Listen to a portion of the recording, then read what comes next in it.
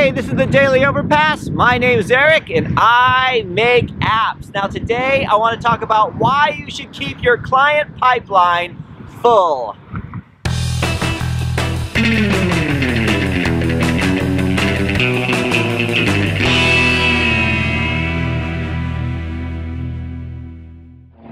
Alright, so today I'm coming to you from the outskirts of Wantage, right? I'm literally like a mile away from my office.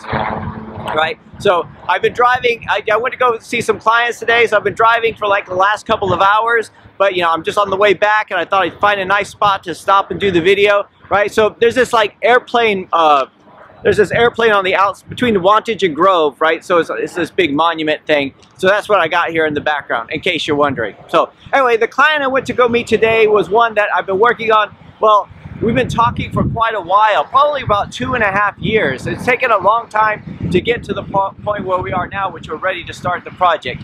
Yay! Right? So, you know, they called me, I think it was about 2.5 years ago was the first call. Then we had another call like last spring saying, oh yeah, you know, we spoke before, and then we talked about some stuff, and then, you know, over the last few months. So, you know, we made a quote, we just, you know, waited, we got other things going on, and then now we're getting ready to get started on the project and just, you know, doing a final few meetings. So it's taken a long time. And you know, I'm finding like a lot of times, you know, we'll quote on a project and we can wait, you know, 3 months, 6 months, you know, 2 years, whatever, for somebody to come back, right? And we think that the lead is dead, or we think that, you know, the project's not going to happen, and then we get a call saying, hey, you know, remember we were talking about that? I'm so sorry you haven't heard from us, all this kind of stuff. So, you know, sometimes these things could take a long time. Now, one of the things that was real, like I learned early on when you know, going from being a software developer to looking more at the business side of things, is that I have to keep my pipeline full, right? One of the things, even when I'm just coding myself, right?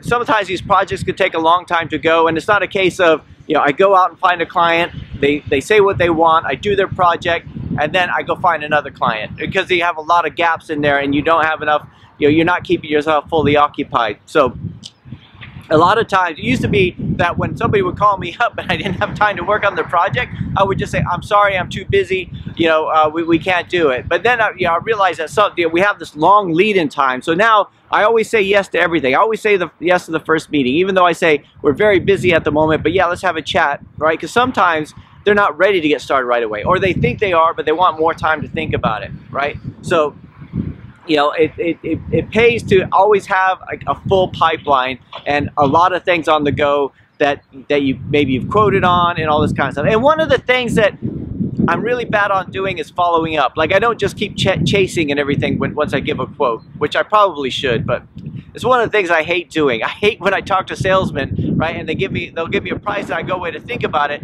and then, you know, the next day I get a call, then 2 days later I get a call, then 3 days later a call. So it's one of the things that I always, you know, I always give them some space. My pipeline's full, I'm good, you take your time to think about it, all that kind of stuff, right? And when I first did my first ever quote, now this was back, oh boy, this was years ago, right? I can remember doing a quote for a company on a project, and I went away and I spent a lot of time on this quote. I did the specification, everything, and I sent it to them, and then I waited by the phone. I mean, I expected, you know, it was like being a lovesick teenager, like you didn't want to go to the bathroom because you're afraid the phone was going to ring. It was really, really sad. I was like, I hope I get this job, I hope I get this project, I hope I get this project, right? And then, like, after a day, I'd email them, I'd try to get them on the phone, and 2 days later I get them on the phone, you know, and it took them, you know, it took them a few months, right? It was, you know, I thought it would take them hours to decide, and of course they have to get everybody to sign off, we have to have revisions of the specification, and it took a few months, and